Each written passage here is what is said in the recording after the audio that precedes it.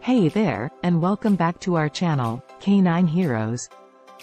In today's video, we'll be exploring the fascinating world of search and rescue dogs and how they go from adorable puppies to life-saving professionals. We'll delve into the various stages and techniques used to train these amazing dogs, from early socialization to advanced skills, and the importance of teamwork between the dog and their handler. So, if you're ready to be inspired by these incredible canine heroes, grab a snack, sit back, and let's get started. Number 1. Selecting a suitable breed and puppy. While many breeds can be trained for search and rescue, some breeds excel in this field due to their physical abilities, temperament, and work ethic. Common SAR breeds include German Shepherds, Labrador Retrievers, Belgian Malinois, Border Collies, and Golden Retrievers. When selecting a puppy, it is essential to choose one with a strong drive, an eagerness to learn, and a confident and sociable personality. Number 2. Early socialization and basic obedience. The foundation for a successful SAR dog begins with early socialization and basic obedience training. Exposing the puppy to various environments, surfaces, and situations will help them become confident and adaptable. Basic obedience skills such as sit, stay, come, and heel are crucial for a well-behaved working dog. Number 3. Introduction to scent detection. SAR dogs rely on their keen sense of smell to locate missing persons or objects. Introducing scent detection early in the training process allows puppies to become familiar with the concept of using their nose to find specific scents. Start by playing games that involve hiding treats or scented toys and encouraging the puppy to find them. Gradually increase the difficulty and complexity of the hiding spots, and incorporate the use of specific scents relevant to SAR work.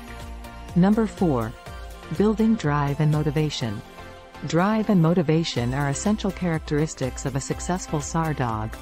To build these traits, use positive reinforcement techniques and maintain a high level of enthusiasm during training sessions. Incorporate play, treats, and praise to keep the dog engaged and motivated. Establishing a strong work ethic in your dog will facilitate their success in more advanced training. Number 5. Training in specific search techniques. As the dog matures and masters the basic scent detection skills, it is time to introduce specific search techniques used in SAR missions. These may include, first, area search. The dog is trained to search a designated area for human scent, either in the air or on the ground. Second, trailing. The dog follows the scent trail left by a specific individual, using a scent article from the missing person.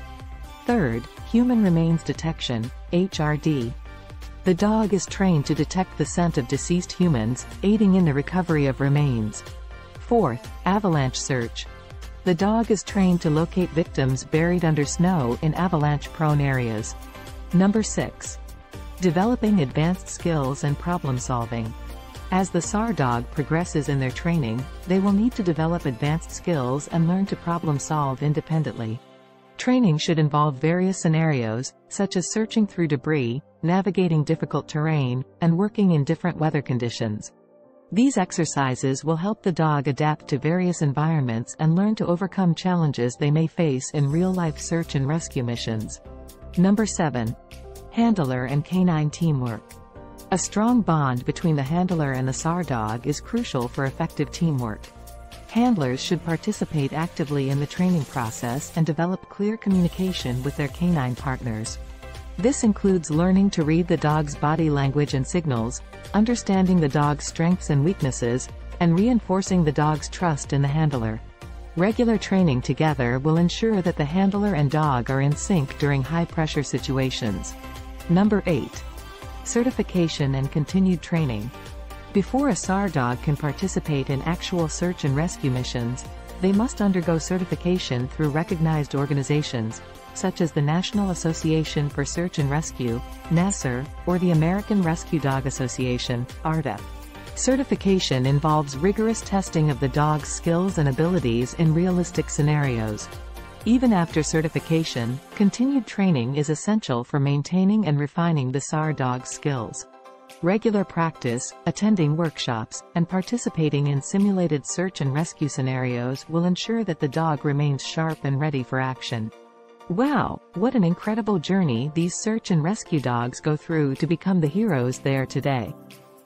We hope you enjoyed learning about the training process and gained a deeper appreciation for the dedication and hard work these dogs and their handlers put in to save lives.